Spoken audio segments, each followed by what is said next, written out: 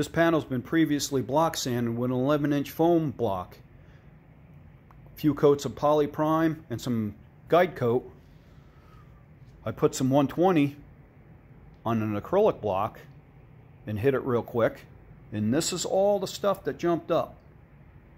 So what I'll do is I'll continue with the 120 on the acrylic, block this out real nice. I'll put a few more coats of poly prime, put some guide coat on it.